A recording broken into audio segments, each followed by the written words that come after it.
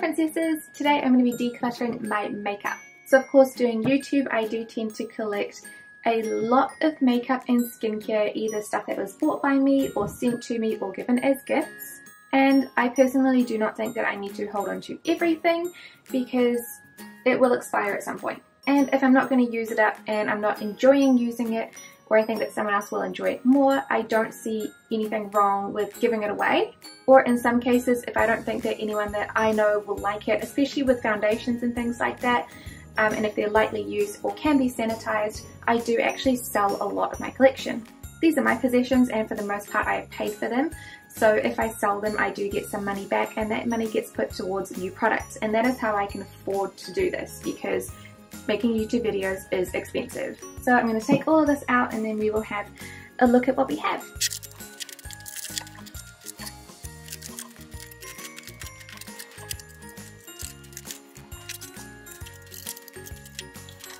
So there is still a massive amount of cheek stuff here. Some of this stuff is more decorative, so the stuff that's sort of like on this side that came from the shelving is not stuff that I use day to day. It's just more stuff that has really beautiful packaging and shades that I still really like. But again, there are some things in here that I can see that I don't particularly want.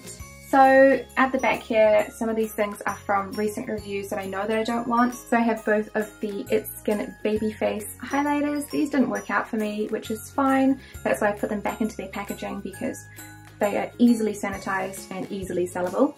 I also have the Skin Food Sugar Mix Highlighting and Shading duos. So these ones also didn't really work out for me because I only liked one colour in each of the duos. There's not much point keeping things like this because I only like one colour. There's no point of me using up one side of the product when I could easily find something in all of this that would do just as well. I think it seems like I'm quite harsh with my products, but in reality there's so much to choose from here. I also kept this blusher in the packaging because I knew I didn't like it when I swatched it on camera, and I definitely said that as well, which may be an unpopular opinion, but it just didn't work out for me. I did try it on my skin and I couldn't see anything, so that is a complete fail. I think as well the Semble blushes are probably a little bit redundant for me as well. Not because they're bad, just because I have way too many other things. The colours are not unique to me and the packaging is not unique. It's actually very big and bulky, so I'd rather have things that have tiny and pretty packaging in comparison, but they still have the same colours. So things that I definitely know that I'm not going to throw away, of course, we'll start off with the Stylenander blushes. These are super cute, shaped like little scallops, and they have really beautiful colours. These travel well because they're so small and they have a beautiful colour range, so definitely going to keep these. I absolutely adore my NARS Orgasm, that is fantastic. Same with my Cali powder blush from MAC in the shade Cheeky Bugger. It's a beautiful peach. I love my MAC Well Dressed, beautiful pale pink. And definitely my favourite MAC blush that I've tried is Pearl Blossom. It's in the Barbie packaging and I actually got it from a blogger called Lani Loves, who's also here in New Zealand. It was one of her destashes, so between New Zealand bloggers we also destash stuff to each other, so it's obviously very well used. But it is a fantastic blush and I absolutely adore the way that this one looks. I have all four of my Candy Doll blushes. These are duos, so there are two shades or like one blush and one highlight shade in each. Fantastic pigmentation, beautiful small slim packaging, so again another product that I will like to keep because of how many shades you get in such small packaging. I absolutely love this miniature dandelion highlighter from Benefit.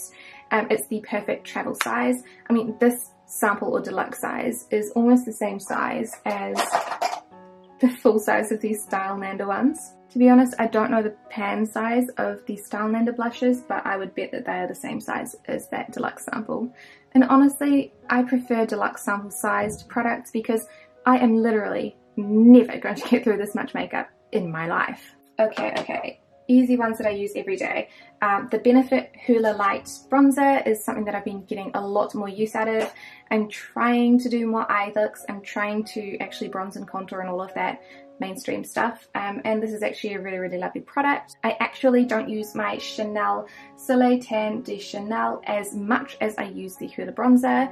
This one I actually share with my sister as well, and I will have to think about whether I'm going to keep it in my room, because you can see that I've used the center of it, but it's not that used. This is going in the maybe pile, like I won't sell it, but it might live with someone else for a little while and I'll see if I miss it. The cheek stuff is stressing me out, so I'm going to go into some eye stuff because that's a bit easier. I have my Naked 1 and Naked 3 palettes. Love them, easy, they stay because I really don't have that much eye stuff. Same with this Cinderella, it's not a quad but like a 6 lip shades. I use this on a day-to-day basis. I actually use this brown shade here to contour my nose and pretty much any crease work because it's super light and if you make a mistake you don't know. I often use this shade here, which is Floof, and I use that on my lid just for sparkle in like 90% of my videos. I have my Anastasia Beverly Hills Dip Brow Pomade, and this is fantastic as well. I love these. These are the Alice in Wonderland by Beyond shadows. This kind of like cream shadows. I had the whole collection of them which were provided for review by Korean Kiwi Beauty. And I did get rid of some that were not my cup of tea. There was like a bright blue and things like that. But I kept the ones that were wearable colours for me. And these again kind of go like on my lids. And then I used that one brown shade by MAC to do my crease. I didn't say I was good at it, I said I was trying. I had been using this Revlon highlighter as my highlighter for quite some time. The packaging is now not really that good because it doesn't click in. This one's called Pure Confection. I think it's probably time for this one to go because I have other options. I have this little Elizabeth Arden duo which I think is really pretty. It's just a basic navy and this like really beautiful brown colour which I still kind of use. Not that much but it's pretty and it's small. Oh, I also have a setting spray in here because that's kind of like a base.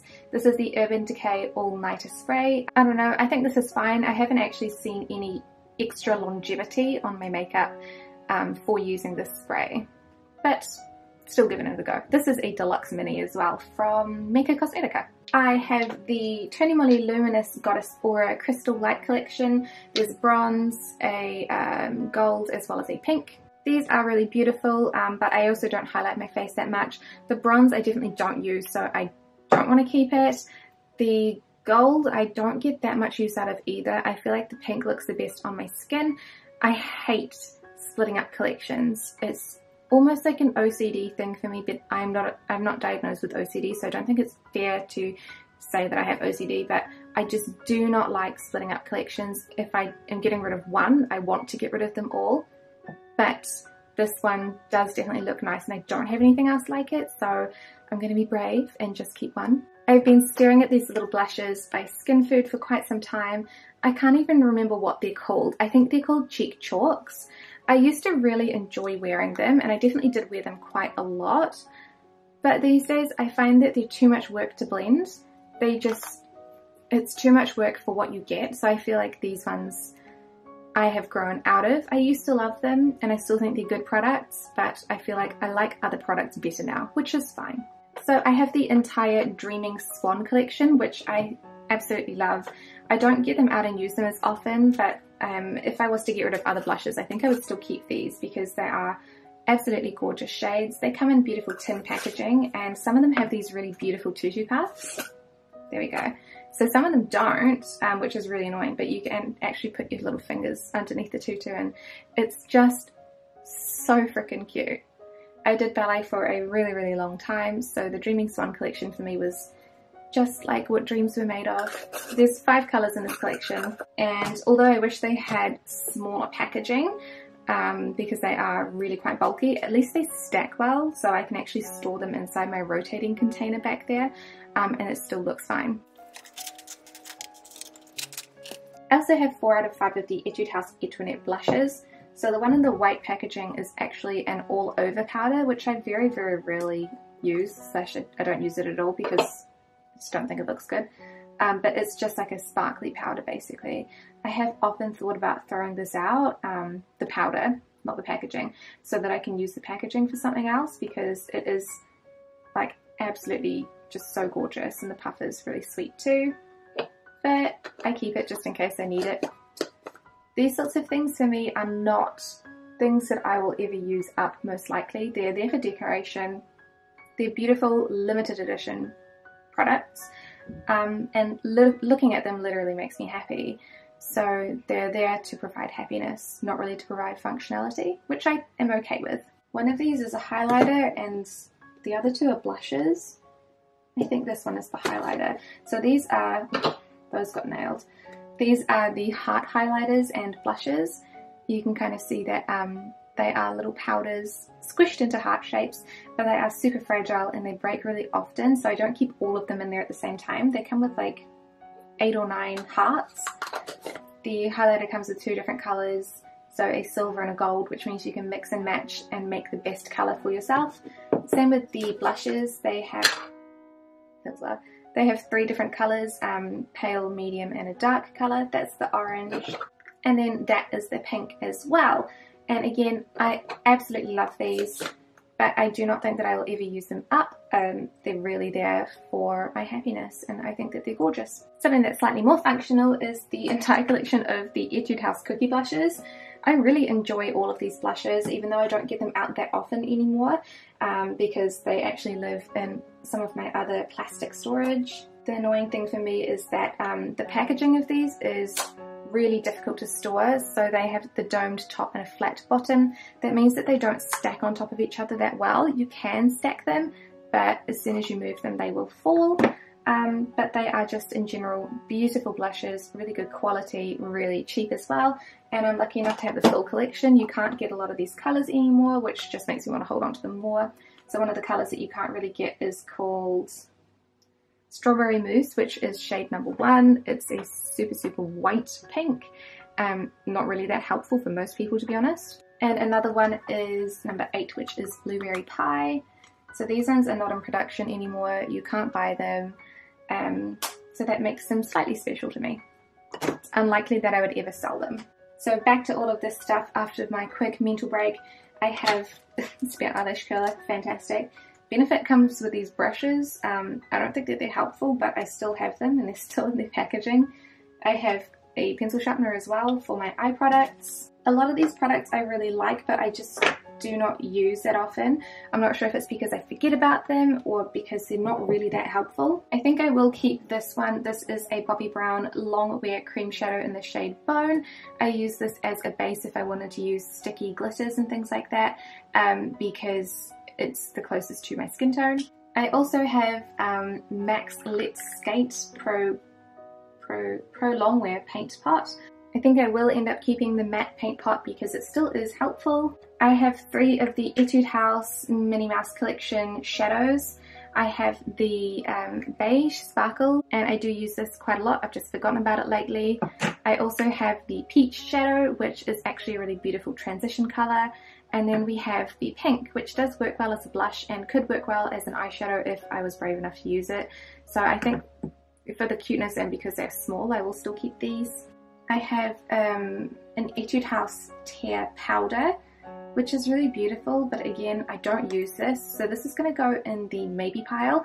The maybe pile is for products that I probably should get rid of, but I can't quite get myself to do it until I try them one last time. Same with this Colourpop product. This is a Super Shock Shadow. This was given to me by my sister-in-law because she had it and she didn't like it that much. It is still really beautiful as well, which is why I've held onto it. But oh, it is really pretty though. It's a bit more intense than what I would usually use, so again it's going to go in the maybe pile. And then a product that I inherited from my actual sister is the Dollywink number 1, some sort of cream shadow, can't read Japanese, and this is a really pretty cream shadow, but again I don't use it that much. This is really bright gold and it is pretty. But yeah, I think this one I have to give back to her because it's not mine to get rid of. This brings us back to these ones, which I was struggling with previously. I have been using these a fair amount, but I've been finding that they're easy to use, but it depends on what foundation you use, because sometimes when you strap it on, it'll actually take off the foundation underneath depending on the formula, which does really frustrate me. So I think for that reason, they're going to go to somebody else because ugh, I just cannot be bothered, though they are really beautiful. I have my two Merrymonde blushes. These are super cute, really lovely blushes. They have 3 colours and I use the pink a lot. I do not use the orange a lot though, because I just don't wear orange shades. I do use this peach shade though. I think that this one, because of its versatility and cute packaging, I probably will still keep hold of. Please don't yell at me. And then if I decide within, actually let's put this one in the maybe pile. We'll keep this one for sure because I love it and it's easy to use and it's travel friendly, but the other one, I just don't love the colours. And then we've got the other Minnie Mouse collection. So this is the same one as the eyeshadows that I showed you previous. Oh, this is the blush, and then there is also a highlight.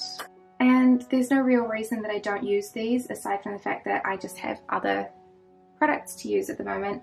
So the highlight is actually really beautiful too. I try and avoid using the purple, which is why you can see that there's so much wear to the bottom of the mini face, because I think that those two colours are a lot better. I think that the purple throws too much of a pink tone for me, but I think that that's going to have to go in the maybe pile because they're just sitting there and taking up space. Again, the same with the blush. I kind of avoid using the orange part, but it is a really pretty pink blush, which you can't see because the lighting is terrible. We also have the rest of the eye stuff. So I do have a couple of things in here as well that I do need to look at because they've just been sitting there. So there are a couple of things I can see in here that I probably do not need. The first one being the Peter Peter Ink Brow. This is a really cool product, but it's not the right colour. It's just too light and this is the darkest shade, so this one is going to go. I absolutely love my Etude House contouring brow kit, so that'll obviously stay. I have eyebrow razors, which are not interesting, but just go back in here. I also have the MAC Prep and Prime in Radiant Rose. I'm pretty sure that I haven't used that in quite some time because it's just not a product that I use. So I think that this one can go to a more loving home. The same with this Tony Moly Lovely Eyebrow Pencil. I think I got this in one of the earlier boutique bags, but I use the spoolie on the end. I could just get disposable spoolies though. And the brow product itself is actually not the right color either, so that is way lighter than my hair is. So I've used it once I think and it looks stupid, so I think this deserves to go to a new home. I have my normal eyeliners, so I have my Dolly Wink liquid liner, which you guys have seen a million times, and the rest of the Etude House Easy Graphy pen, which I have reviewed in December as well. I have 2 of the NYX Jumbo Sticks. I have one in Milk, that classic colour, and I have got one in Yogurt, which is a really pretty like fleshy toned colour. I have 2 eye primers at the moment. One is a mini Urban Decay and one is the Etude House Proof 10 Eye Prime. The Urban Decay is going to run out pretty soon, but if you guys would like a comparison between the two, do let me know and I'll do that for you too. I have 3 mascaras at the moment. I have the Lancome Grandiose mascara. This is the waterproof version, which I really like. You just have to be careful when you pull it out because it does have that bent applicator, so you just kind of have to twist it out, otherwise you can run the risk of actually pulling the ring off. I also have minis of the Benefit Roller Lash as well as the Too Faced Better Than Sex mascara. The Better Than Sex mascara is great for the first hour and then the curl drops so badly. The Benefit Roller Lash is a really nice standard mascara, but nothing to write home about. I just don't think it's that good or that interesting. Then I have the Babyface Waterproof Eyeliner, which is a pencil liner. I don't know where I got this from because I don't use pencil liner at all, but I kept it just, you know, for that one occasion where I would need a black pencil liner, and I'm pretty sure in a year I haven't used this, so that's going to go to somebody else. And then we have my current pain point, which are these tear liners. So I have 4 of the Etude House tear eyeliners, and they're really beautiful. I just really don't use them. And then I have 3 of the Etude House Dreaming Swan tear eyeliners as well. They're the same thing.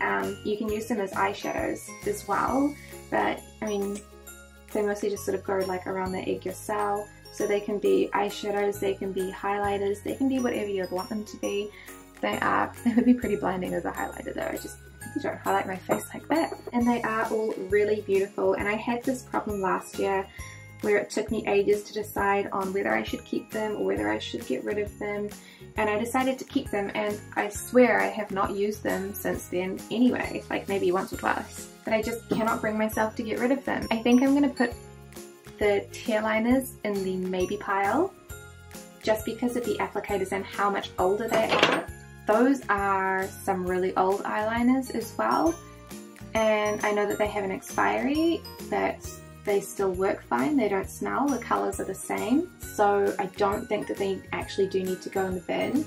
But then again, they're my eyes and I can do whatever I want with them. But this is how much we have cleaned out today, so those are all the blushes that I have. Bronzers, highlighter, extra blusher. I have my little like trio down here, all of the eye stuff as well as the palettes, and my spray is just hidden down the bottom there. So I think that that looks pretty good to me. So that is it for today, and I will see you guys in a couple of weeks when I will do my lipsticks as well. And that will also be a really long video. Not intentionally, it's just gonna happen. I hope you guys enjoyed this video, and I'll see you next time.